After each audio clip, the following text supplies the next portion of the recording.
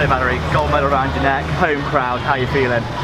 Yeah, really good. It definitely hasn't sunk in yet. I think having a medal ceremony straight after racing, you just don't really get it to sink in. But no, yeah, it was a really good run, and I really enjoyed it. So. Is that your first gold in the kayak?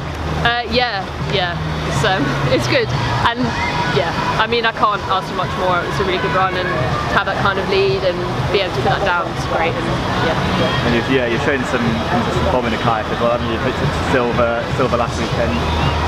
Gold this week. How are you feeling? Yeah, I mean, my forming kayak is a bit better in the results front than I necessarily feel when I'm actually paddling. I think I've medalled at every international I've done since I got my first one in Augsburg, and yeah, I mean I can't ask for much more, and to be honest it's just about enjoying it, and that's all I'm trying to do. And there was that extra little bit of pressure today with Kim having done an alright run to try and get into that Olympic for the winning Olympic selection, but I mean yeah, at the end of the day I just focus on me and try and put a run down. And yeah. Quick question about the crowd, how brilliant have they been so far? Oh yeah, it's been amazing. Like within my run I've not really heard it, but I think I heard it when I was warming up and Kim was going down, the eruption of the crowd, and just have that atmosphere here is amazing, and yeah, can't ask for much more really.